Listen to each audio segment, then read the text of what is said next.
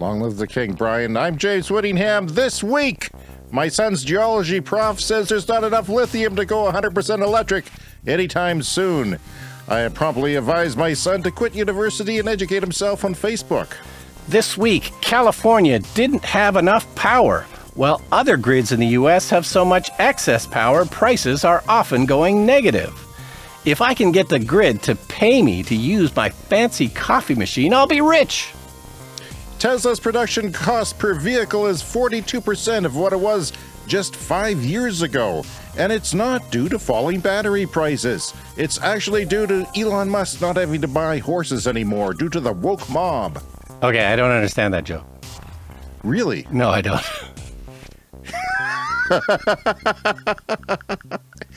He got a massage and promised a woman a horse. So, Okay, cut. The California power grid avoided severe blackouts after sending a text alert to citizens. The text said, "You up?" followed by, "Turn off your lights." all that and more on this edition of the Clean Energy Show. And Brian, this week we also have something from Bloomberg Opinion that says the energy transition and its supply chain are at what we need to beat climate change already. It's already being constructed. Even apparently remarkable. lithium. Yes. High temperatures are making people angrier online. And how are you this week? I'm good. So here's my two updates. I got the latest full self-driving update on my Tesla, which is... Is it a big one? Yeah, it's a big one, 10.69.2. This is the first update I've had since actually getting the full self-driving. I didn't know that. Yeah, it's the only one I've had since getting the full self-driving software. Only had it a day, only used it once, and it still did that same thing where, you know, a lot of our streets don't have a line painted down the middle, and it's two lanes, but and it started to drift to one side, so I canceled it and just kept driving. Oh, well, joy. Yeah. And he says they're going to be out by the end of the year. Come on. Yeah, well, you know, a lot of the testing miles have been done in California, so it sounds like the software works way better in California, and we are sadly many, many miles from California, so, you know, it's going to be a bit of a struggle here for a while, I think. Do they paint the streets in California? Is that the issue? They don't paint them here? Yeah, well, I'm assuming all the roads are better in California, but, you know, the grass is always greener, as they say, although not during a drought. But anyway, my other update, so I think I said last week I've applied for the Greener Homes Grant, which is Canada's subsidy for retrofitting your home to put in clean energy stuff, insulation, and I'm still hoping to do a heat pump, an air source heat pump for my house, get rid of my furnace. So the process is moving. I've been approved. I'm in the program. They can't do the blower test. So what they do is a blower test on your house to test the tightness of the house. And then you do the upgrades and they do another one. But we are part of, because our ceiling, the drywall's opened up in the ceiling in the kitchen because we were trying to fix those leaks. They can't do the blower test right away. But anyway, I just wanted to mention that I am hoping to go through this process. This is what it's available in Canada. And as we've covered on the show before, the new Inflation Reduction Act in the U.S., if you're in the U.S., there's lots of kind of similar subsidies for home improvements and upgrades and energy efficient appliances and vehicles and everything. So, and of course, different states and different provinces all have incentives too. And like our natural gas utility has a little bit of incentive to go to higher efficiency, you know, furnaces, gas furnaces and stuff. So anybody listening, always check your local area, your local state, your local province to see what the possible subsidies are. Okay, well, the Chevy Equinox, they finally announced the specs on it, eh? Yeah, so this is the next big big deal. electric vehicle from General Motors, which is an SUV that's going to be at a reasonable price.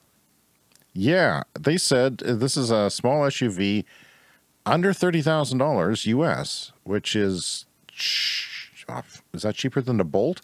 It's not cheaper than the Bolt now because they lowered the Bolt in the US, but yeah, it's the equivalent Canadian pricing would put it lower, I think, than the Canadian pricing, current Canadian pricing of the Bolt, and worldwide as well. Yeah, and if that's the price for the Equinox, one would think they would eventually drop the Bolt below that because that's a smaller car.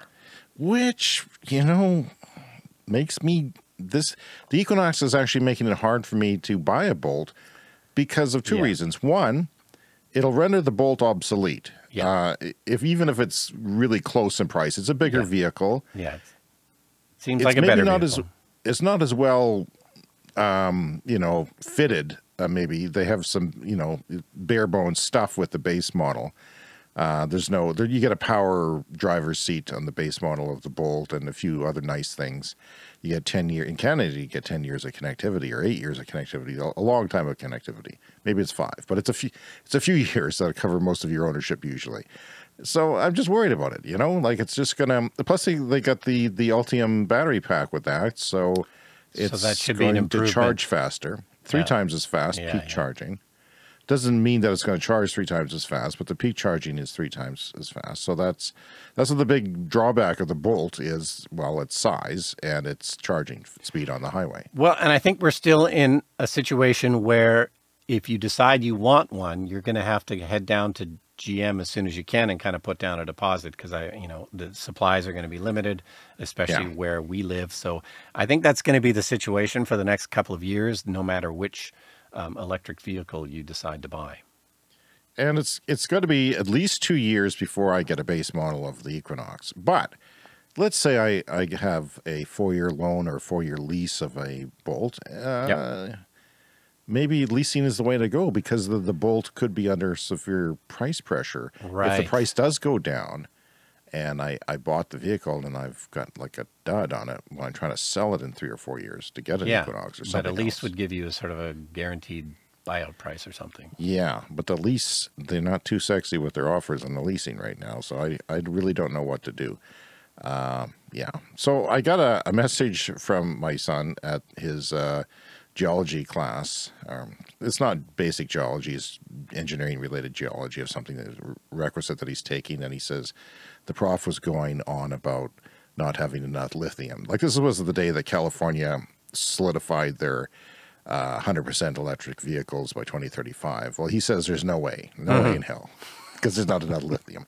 He's a geologist. He knows there's not enough lithium. That's not true, though. No, and it's from what I understand, and I'm not a lithium expert, but apparently you are.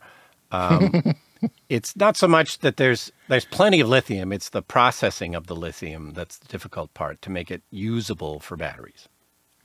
Yeah, so I looked it up, and I found some sources in the journal Nature, and lithium itself is not scarce, as you said, but a June report by Bloomberg New Energy Finance estimated that the current reserves of the metal are around 20 million tons, metric tons, and that's not enough to carry the conversion to EVs through to mid-century. So the actual, amount there, it's the refining of it. And, the mining of it, he said it takes 10 years to mine to get. Well, we're more than 2035 is, do your math, it's more than 10 years away. Yeah. So, and we're going to have a story later about the solar supply chain going gangbusters enough to actually beat climate change.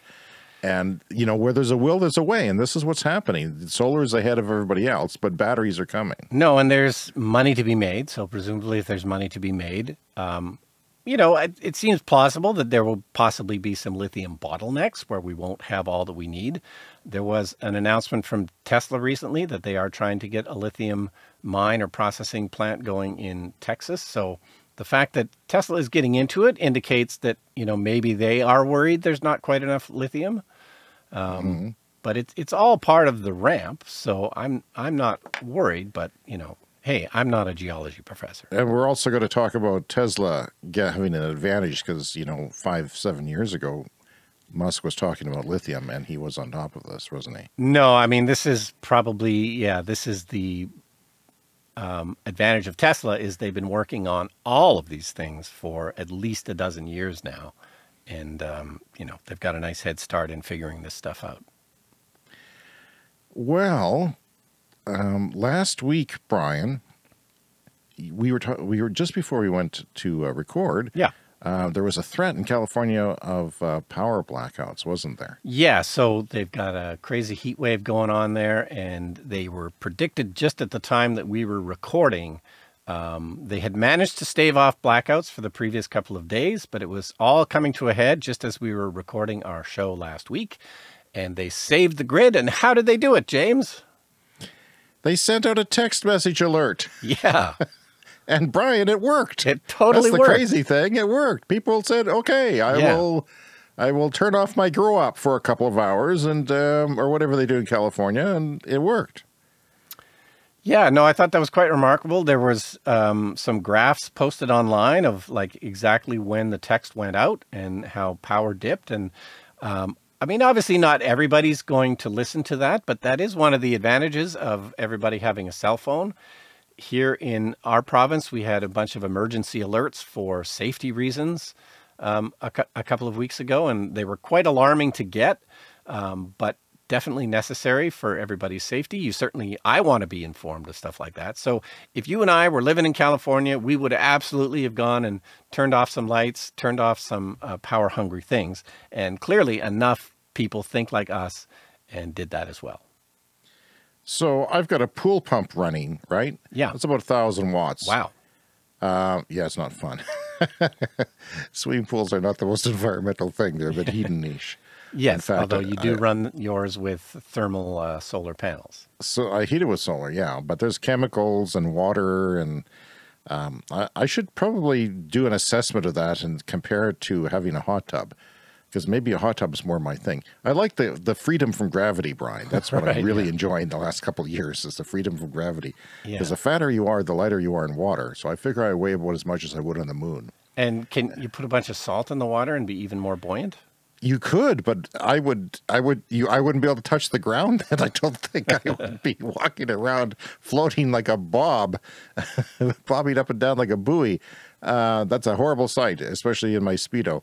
But yeah, that's the situation. And I just bought a bunch of chemicals even after I closed the pool, because I had to. I have to keep it treated until it freezes. And then in the spring, I have to treat it again and kill all the algae. And so you have to do that with the hot tub, but it's less. But then you heat it, and I can't heat it with solar panels, but I can't heat it with my thermal heating. Anyway, the pool's closed and winter's here. And that emergency alert that we had in Saskatchewan resolved itself. The person was caught and died in custody, for what it's worth, but I won't dwell on that. The fact is, Brian, 500,000 homes in California and businesses had been warned that they might lose service, and within 5 minutes, it was all but over. That's all it took, is 5 minutes. Yeah. I mean, maybe people are more conscious of, energy demands these days, and we never used to think about it before, but maybe now it's not such a crazy thing to send out a text. Yeah, I mean, I think maybe they'd run into problems if they were sending out one of these alerts every couple of days. Eventually, people would get tired of it. Yeah, but if they could limit themselves to once or twice a year, then they can keep people's attention, and they'll do it. Maybe we'll have smarter homes. Like my pool pump runs on, a smart timer, a smart switch. Yeah. Maybe if I connected that to the power utility, and allowed it to turn off, things like that. I don't know what else it would be. My air conditioner thermostat goes up a degree. Yeah.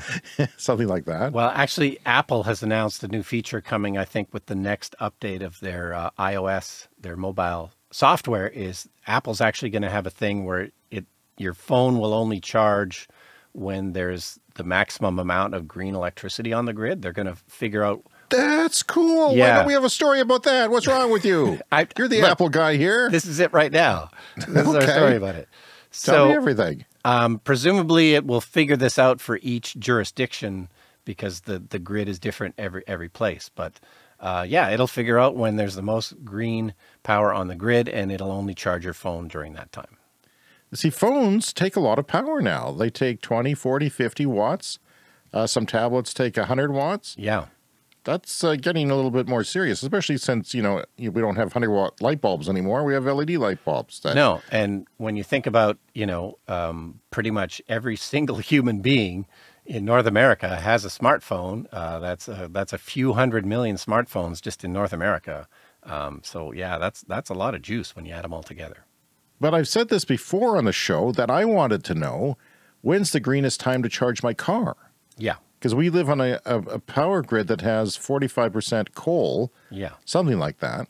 And I want to know, am I, like, is there more hydro in the mix at 3 in the morning than, say, if I plugged it in and charged it at 7 in the night or something, or, even during the day, during a business day?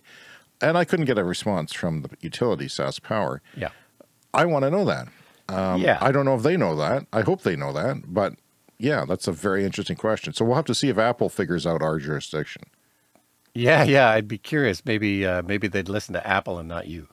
Yeah, well, maybe Apple figures it out, and then I'll learn from that and know we'll know when to charge our cars, because all electric cars have preset timers on them that you can do. A lot of them you can do from an app, and I don't have an app for mine, because I bought the base model, but I do set a timer on it every time.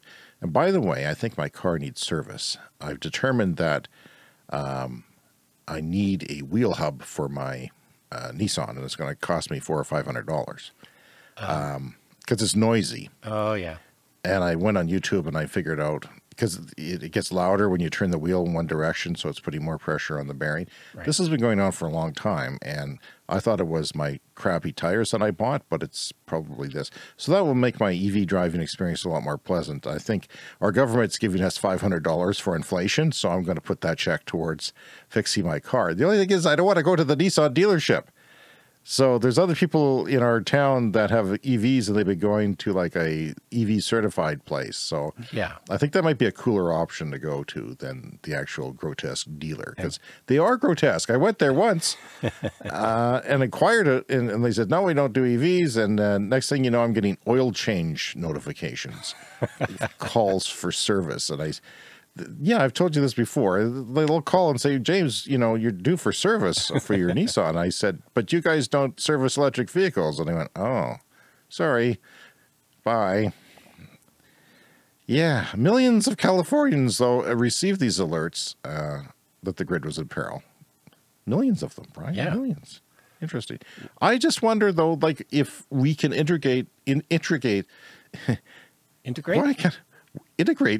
our homes into the power grid better, because we're getting smart meters on our house. That's, so that tells the utility what's going on faster in real time.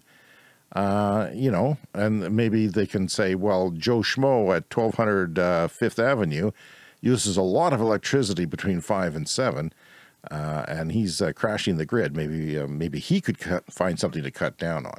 And maybe they wouldn't send an alert to somebody who has, a trickle of electricity because they're gone during that time. Well, that makes me want to skip ahead to one of the stories we were going to have this week, again from Bloomberg, and this is about negative power prices. And I've heard about this in the UK and in other jurisdictions, but I didn't realize it was happening quite so much in the US.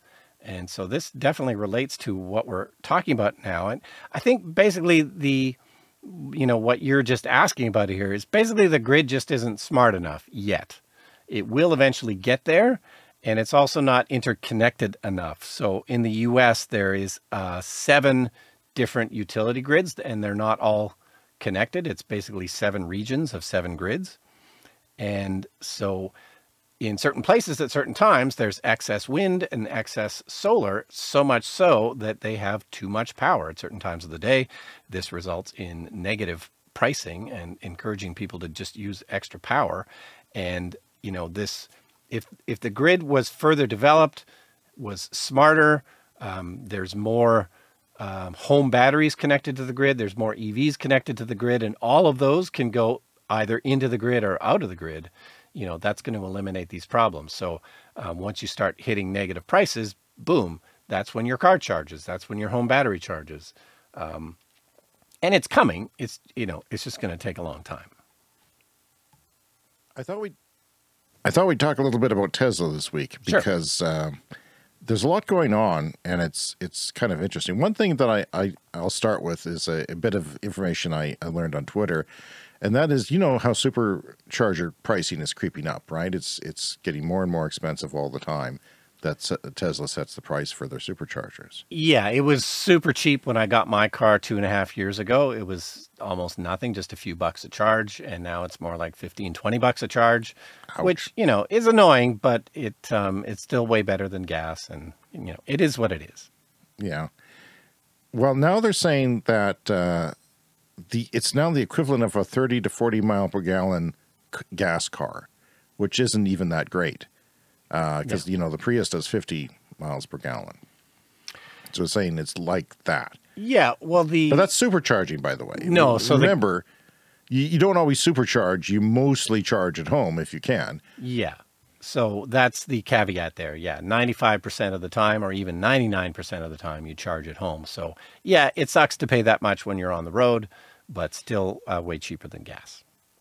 Yeah, and electricity is usually a lot cheaper at home. Plus, if you're like us, you have the option of making it even cheaper if you can invest in some solar panels and you have a good enough situation with your local utility. Yeah. Martin Avisha, the Vice President of Investor Relations at Tesla, said Monday during a presentation at the Goldman Sachs Tech Conference in San Francisco that Tesla currently has all the supply it needs. This is courtesy of Business Insider. This is an interesting statement.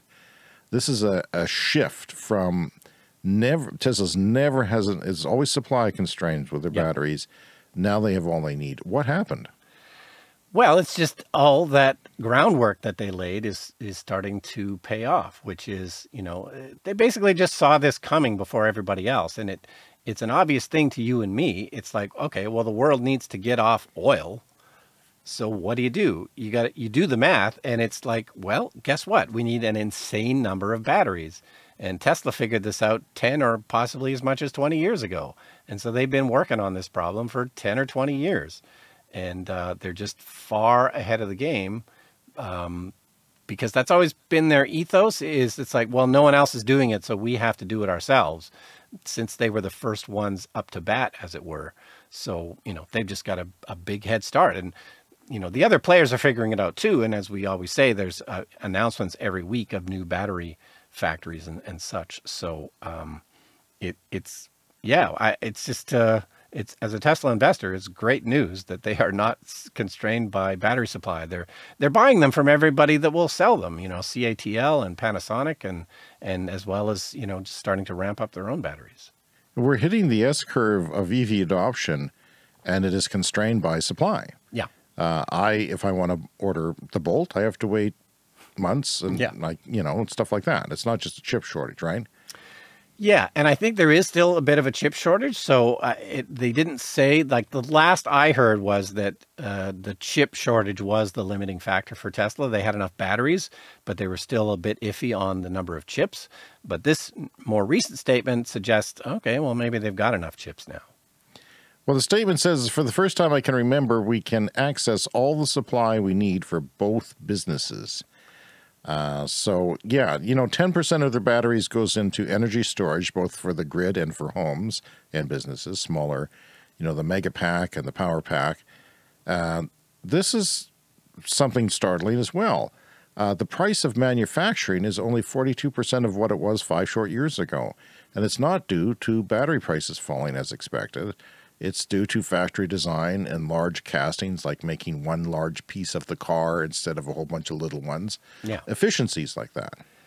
Yeah, though it's, all the stuff they set up 10 or 20 years ago is starting to pay off. That also makes me think they're making a killing on the markup. Yeah. So the cars that they make in California at Fremont are a lot more expensive than China, obviously. Yeah.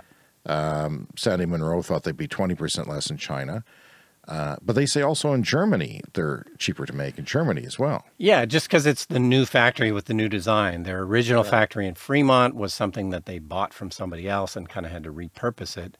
And that kind of gave them the knowledge to, okay, if we're going to build this stuff from scratch, what's the better design, the more efficient design? And that's what they've got in Texas and Berlin and wherever else they might be building in the future.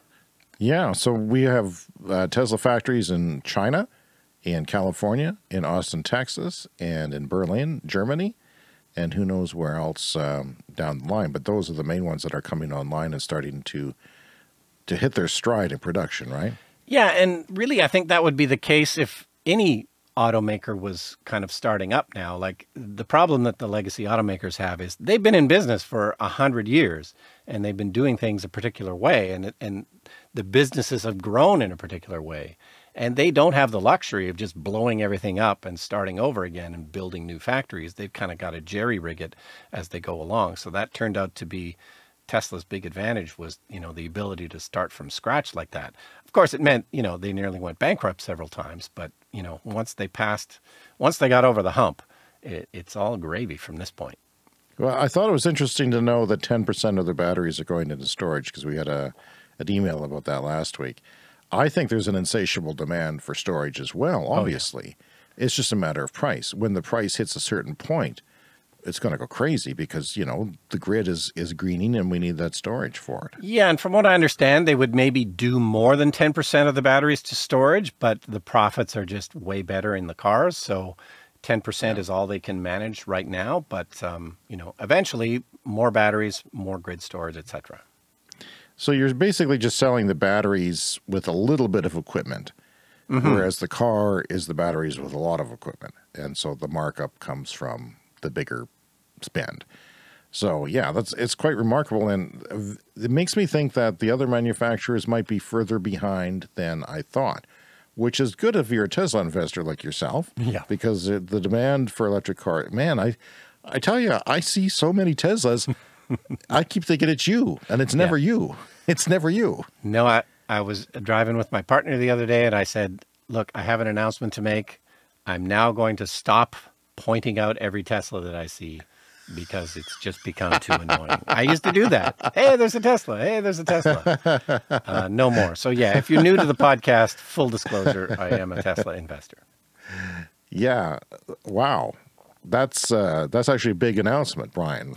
Yeah. Because I haven't stopped doing that. And my daughter hasn't stopped doing that. And sometimes she'll text me, Tesla. Just that's what she'll say in the text. Yeah. It's the punch buggy of our time, really. Exactly, yeah.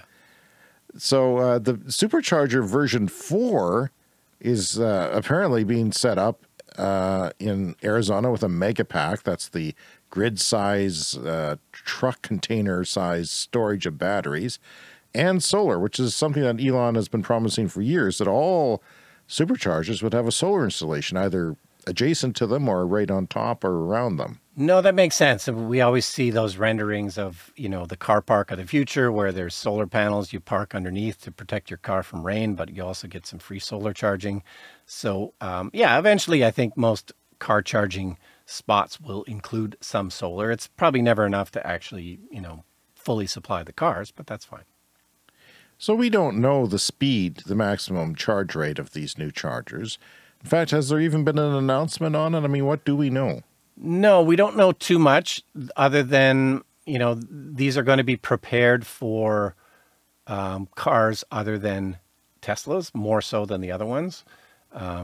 There was going to be maybe a second cable, but now it's sounding more like it would be an adapter. There'll be an adapter included with each one. So we think every Tesla charger can be adapted to charge non-Teslas, but these ones are going to be designed. I wonder how they'll do that with the adapters so people don't steal them, because they're worth hundreds of dollars. Will they? Yeah, I guess, hooked on with a wire or something. Maybe lots of video cameras too. So we don't know the charge speed, but what was the maximum charge speed of the version 3? It's currently 250, but we believe that even on the version 3 chargers, they can probably up it to 300, 350, but they haven't done it. So most of the third-party chargers that are out now, let's call them non-Tesla chargers, do 350, like the Electrify America. Or they're capable of 350. They don't do 350, but they're capable of it. Future-proofed. Yeah. That would imply that 350 is not too difficult. That's based on the voltage, I think. So Supercharger V4 is out, and yeah, I guess they'll start testing them and maybe announcing what exactly they do. Everybody sort of expects that they'll bump it up a little bit, maybe, perhaps for the Cybertruck. What do you think? Yeah, like up to just 300 kilowatts or something. More than what they have now. Yeah. You know, my car is limited to 170 kilowatts, and I have not found that to be a real problem on the highway trips. So I think 250 is fine, 350 is fine, you know, whatever they can do. So they're cranking out, Tesla's cranking out 6,500 power walls. This is the battery packs for home storage a week, and 9,000 battery packs a week in Nevada. Well, so the battery packs are 9,000 in Nevada for vehicles per week, and 6,500 power walls. That's pretty good. Yeah, that's people are going to start buying these suckers, and battery prices, you know, have to go down at some point. If we don't run out of lithium, geology professor, they're testing new side repeater cameras with a wider field of view. What do you think of that? What's the deal with that? Is it anything to do with self-driving improvements, or is it just a feature for coolness, for like just having a better surround view of the car? I would think it's probably both. I mean, there's always going to be upgrades. There's always going to be new camera modules available. So, you know, why not move to the new ones? Okay.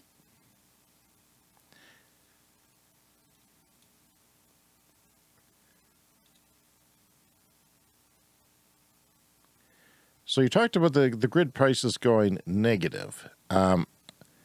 This is something that I wanted, you know, every now and again, Brian, a Twitter thread blows my mind, explodes my little head. And this is one of those Twitter threads. It was from David Fickling, a Bloomberg New Energy opinion writer for Bloomberg. He says that solar is on an unstoppable path to solve climate change. And this is something that he didn't know. He's not telling us that. He said he looked into it.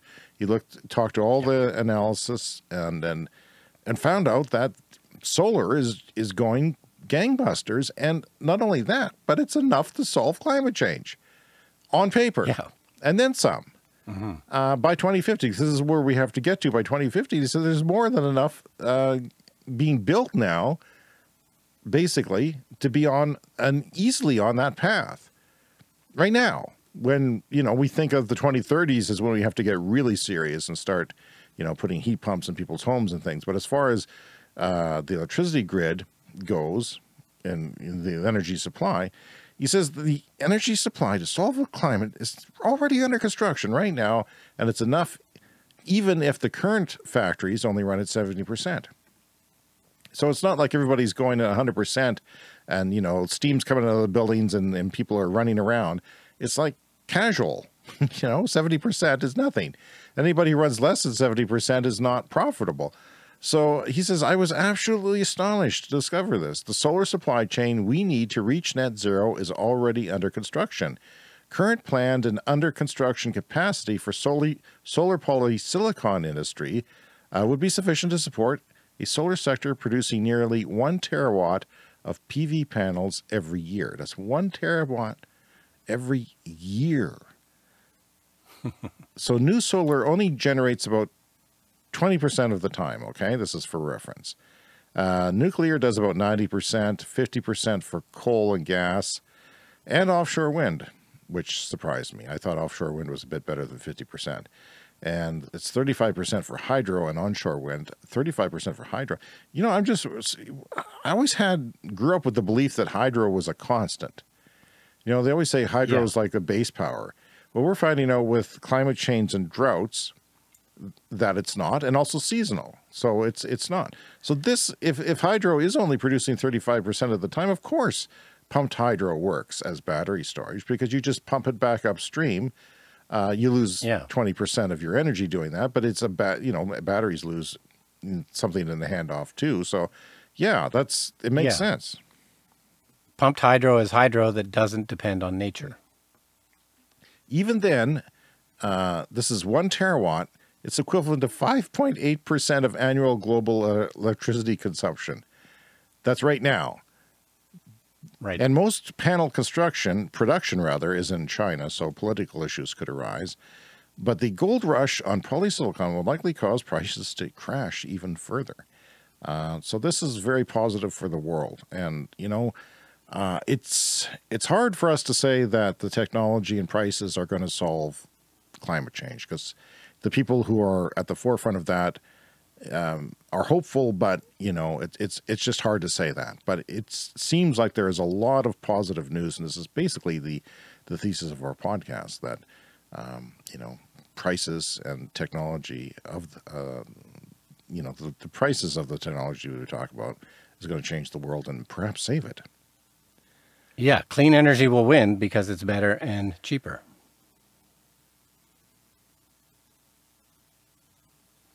Okay, so high temperatures are making people angrier online. So this is another article from Bloomberg. And somebody did a study about when temperatures rise above 30 degrees Celsius or 86 Fahrenheit. And hate speech increases on social media when the temperatures go above 30 You're Celsius. kidding. So this is maybe not too surprising. I mean, people get hot and they get angry. It actually makes me think of, you remember Do the Right Thing, the great Spike Lee film from 25 years ago or so? That film takes place on the hottest day of the summer in Brooklyn. And tempers start to flare because it's so damn hot. And so I don't know, it's maybe just common sense, but somebody, you know, did a study, and this is a thing that you can measure. You go on social media and you can evaluate the posts, and absolutely more hate speech and bad behavior when the temperatures rise, and with climate change, the temperatures are going to be rising more. You know, whenever there's the first hot day of a season or a hot day after a cold snap, I find that people have road rage around here a lot. Like they're speeding, and they're, you know, I think the police should model on forecasts and other traffic enforcement. Brian, it's time for What Do You Think?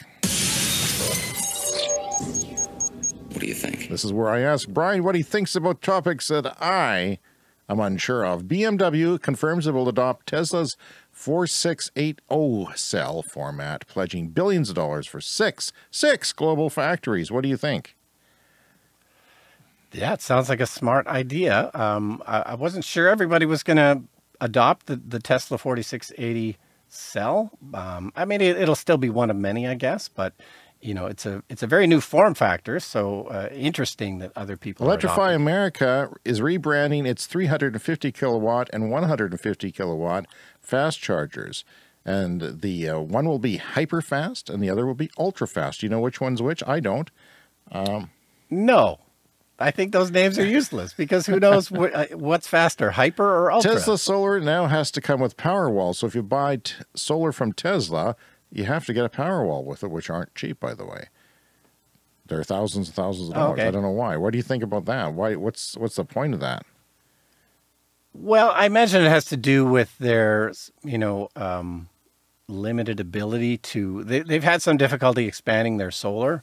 So, I don't know, they've crunched the numbers, and they can only serve a limited number of people anyway, so they might as well do it the way they want to. Elon Musk still says that 6 billion Tesla FSD full self-driving beta miles driven by consumers like yourself are necessary for global regulatory approval. Do you know where they're at now? Like, what does that mean? I mean, it just means there's a lot of miles before it's going to work, or what? Yeah, I'm surprised that there's any kind of a number attached to it. I mean, the main thing is the software's got to work. So who knows how many billions of miles they're going to need for... And they can't process all the data from all those miles. So, yeah, I'm not sure. All right, let's briefly dip into the mailbag, Brian, and also the lightning round is coming up later in the show where we'll skim through the rest of the week's headlines. So it says, Dear Clean Energy Show, I am an autistic boy named, name withheld, to talk about ammonia and hydrogen vehicles in your podcast. Here are some videos about it. And he gave us about 90 links to YouTube videos, and I'm not even exaggerating. There is dozens and dozens of links that he gave, which was great. And he says, credit me under the alias Clazal Blano for giving you the suggestion and the research. Please, fame isn't for me. Have a nice day, gentlemen. You know, that's one of the problems when people write into the podcast, Brian, is fame. It's instant fame that you have to deal with, and fame is not something for everyone. We understand that it can be an issue. And it's fleeting. Very fleeting. Clazel, Blano, very fleeting. Yeah, but I definitely want to know more about ammonia and hydrogen. Those are both interesting possible things that can be done green in the future. Absolutely, and we will use some of your research and look at it, and we are hoping to know more and talk more and have some interviews coming up as well, perhaps. So we like to hear from you. Contact us, cleanenergyshow@gmail.com. We're on Twitter and TikTok. Hell, we're everywhere, Brian. Don't forget our YouTube channel and our SpeakPipe Clean Energy Show is our handle on speakpipe.com/Clean Energy Show. And now, of course, it's time for the lightning round. It's time for the lightning round, a fast-paced look at the week in clean energy news. And Brian, this year, Germany moved to a goal of 100% renewables by 2035. They doubled the goal for onshore wind, tripled solar goals, quadrupled offshore wind ones, all in the space of a few weeks. Thank you, Russia. Thank you, Putin. Yeah, that's working Under out the great. climate change file, unprecedented floods killed 1,400, injured 13,000, and damaged 1.17 million homes and destroyed another 500,000 more, and washed away livestock and crops in Pakistan, something we haven't mentioned on the show and is underreported in the news, perhaps. We did mention it briefly a couple of weeks ago, I know, but it's true. This is a massive, massive story, and all of our thoughts to people in Pakistan dealing with that horrible tragedy. And it's time for a Clean Energy Fast Fact. Brian, a single Tesla Megapack, that is the truck size, semi-truck size utility Megapack, can hold enough energy to charge how many Tesla vehicles? 40. Just wanted to give you that fast fact. Yeah. That's not bad. I mean, the battery packs in cars are pretty big, so that's that's good to know. From Electric Autonomy Canada, Toronto Fire Services, Canada's largest municipal fire department, is buying its first electric pumper truck. Unfortunately, it'll cost twice as much as a standard one, $2 million. What do you think of that? Wow. I mean, more upfront, but probably cheaper in the long run. That's usually how these things work. And they told Clean Energy, they told Electric Autonomy Canada, North American firefighters prefer something bigger and more traditional looking in the fire truck department. So we decided that we were going to build a truck that looked and felt like a North American fire truck, which sounds like it's overbuilt. And it's just going to run on electric instead of diesel. Oh, time for another Clean Energy Show Fast Fact. In 2020, 70 to 80% of lithium-ion battery costs were raw materials this year. But in 2010, it was only 20 to 30%. So, yeah, it's the rest of the battery has come down. The raw materials, not as much. But that just goes to show you that making a lot of batteries reduces the prices. From Bloomberg, the United States is estimated to host about a third of global crypto asset operations. And get this, it currently consumes about 0.9 to 1.7% of total U.S. electricity usage. Yeah, turn off your crypto in California when the power might go out, guys. That's the first thing you should start. Yeah. That's a lot. I mean, in a clean energy future, not a big deal, but right now, we don't need that. Panasonic scoped 2 potential sites in the United States, Kansas and Oklahoma, for a $4 billion investment in a new lithium-ion battery assembly plant, likely to support Tesla EV assembly in Texas. They initially selected Kansas, but after the big Biden bill, the IRA, the Inflation Reduction Act, passed, they said, what the heck, why not both?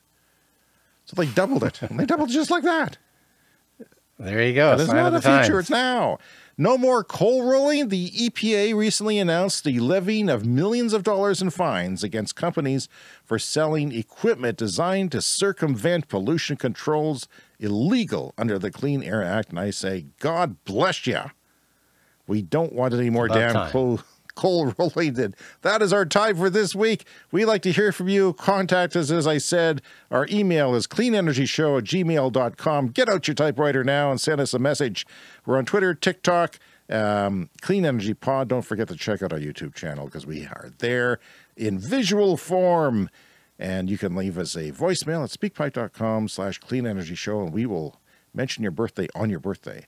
And if you're new to the show, remember to subscribe to our podcast because every week you get more of this great content. And God save the king. See you next week.